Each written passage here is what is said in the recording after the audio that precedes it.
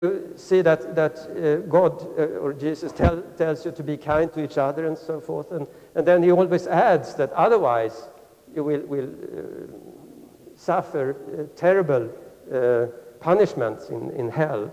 And if you behave, then of course you will be receive a lot of pleasure, internal bliss in return for this good behavior. So of course, I mean, the religions have been very effective, of course, in instilling a kind of moral behavior in people. But note that when you are doing this, then you have people behave well, but for egoistic reasons.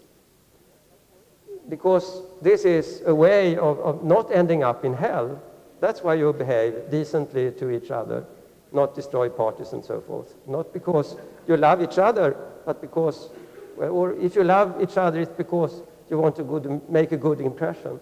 So this is really also a non-starter. It can produce good behavior, but for the wrong reason. So God is again out of the moral picture, at least narrowly conceived, as I have done here. Yeah, so to conclude, then, that's the end of my talk, is that even if we grant that God exists, even if we grant that God is infinitely good, almighty, and everything you want to add to this description, we end up with the conclusion that he is of little use in moral situations, moral arguments.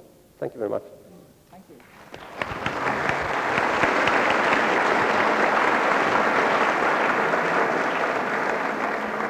Thank you. Thank you, Professor Tännsjö. Now, Professor Bill Craig. I'm not Mike. Nope. No, you can have that. You can, either you can get the mic or you can stand behind the pulpit. You choose. I see. I help you. All right. Because, well, you know, Right. you never know where you end up otherwise.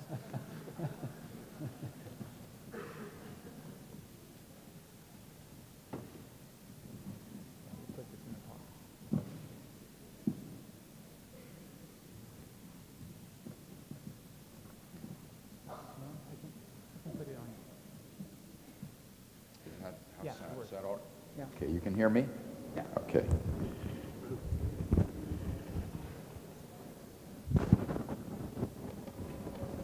Well, good evening. I want to say what a delight it is to be participating in the debate tonight with Professor Tännsjö and to be discussing this very important issue with you this evening. If God is dead, is everything permitted? When we ask that question, we're posing in a provocative way the meta-ethical question of the objectivity of moral values. Are the moral values that we guide our lives by mere social conventions akin to driving on the right hand versus the left-hand side of the road? Or are they valid independently of our apprehension of them? And if they are, then what is their ontological foundation? Moreover, why should we act morally, especially when it conflicts with self-interest? Or are we in some way held accountable for our decisions and actions?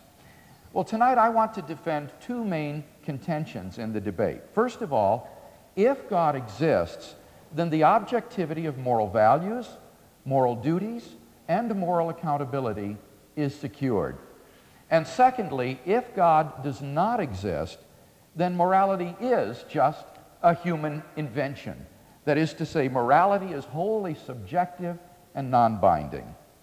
So consider then that first contention, that if God exists, then the objectivity of moral values, moral duties, and moral accountability is secured. Here I want to make three subpoints to show the proper role that God plays in morality. First, if God exists, objective moral values exist. To say that there are objective moral values is to say that something is good or evil independently of whether anybody believes so or not. It's to say, for example, that the Holocaust was morally evil, even though the Nazis who carried it out thought that it was good. And it would still have been evil, even if the Nazis had won World War II and succeeded in brainwashing or exterminating everybody who disagreed with them. On the Judeo-Christian view, objective moral values are rooted in God. God's own holy and loving nature supplies the absolute standard against which all decisions and actions are measured. God's moral nature is thus what Plato called the good. He is the locus and source of moral value. He is by nature essentially loving, kind, faithful, generous, and so forth. And thus, if God exists, objective moral values exist. Secondly, if God exists, objective moral duties exist. To say that we have objective moral duties is to say that we have certain moral obligations and responsibilities, whether we believe that we do or not. On the Judeo-Christian view, God's moral nature is expressed in relation to us in the form of divine commands, which constitute for us our moral duties. And thus, far from being arbitrary, as Professor Tännsjö assumed, these commands flow necessarily from God's moral nature. In the Judeo-Christian tradition, the whole moral duty of man can be summed up in the two great commandments. First, you shall love the Lord your God with all your strength and with all your soul and with all your heart and with all your mind. And second, you shall love your neighbor as yourself. On this foundation, we can affirm the objective rightness of love, generosity, self-sacrifice, and equality, and condemn as objectively wrong selfishness, hatred, abuse, discrimination, and oppression. Third, if God exists, then moral accountability exists. For on the Judeo-Christian view, God holds all persons morally accountable for their actions. Evil and wrong will be punished. Righteousness will be vindicated. Good ultimately triumphs over evil. And we shall finally see that we do live in a moral universe after all. In the end, the scales of God's justice will be balanced. And thus the moral choices that we make in this life have a supreme and eternal significance. We can, with consistency, make moral choices which run contrary to our own self-interest, and even make acts of extreme self-sacrifice, knowing that such decisions are not empty and ultimately meaningless gestures. Rather, our moral lives have a paramount significance. So, in summary then, I think it's evident that if God does exist, then the objectivity of moral values, moral duties, and moral accountability is secured. Theism thus provides a sound foundation for morality. Now that brings me to my second contention, that if God does not exist, then morality is just a human invention. That is to say, morality is wholly subjective and non-binding. And here again I want to make three sub-points. First, if atheism is true, then objective moral values do not exist.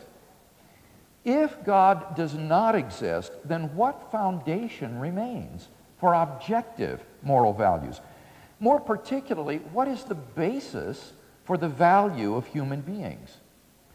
Professor Tännsjö's view is called hedonistic utilitarianism. He believes that human happiness or pleasure is objectively good. Now, quite honestly, I just don't see any reason to think that if atheism were true, that there would be anything particularly good about human happiness. If there is no God, then there's no reason to regard human happiness as is any way important or significant. After all, on the atheistic view, what's so special about human beings? They're just accidental byproducts of nature which have evolved relatively recently on an infinitesimal speck of dust called the planet Earth, and which are doomed to perish individually and collectively in a relatively short time. The philosopher J.P. Moreland points out, on an evolutionary secular scenario, human beings are nothing special. The universe evolved to us through a blind process of chance and necessity. There is nothing intrinsically valuable about human beings.